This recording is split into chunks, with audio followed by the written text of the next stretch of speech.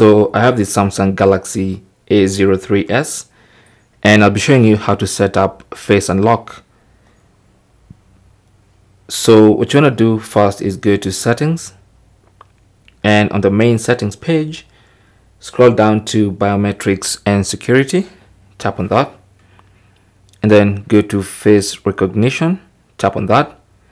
Now before you can set up face recognition, you need to have a pattern, a PIN, or a password. And if you don't have either of them, you're going to be asked to set up one of them first.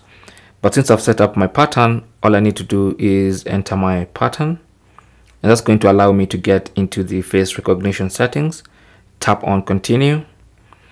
That should launch your camera, and all you have to do now is register your face. So simply put your face there,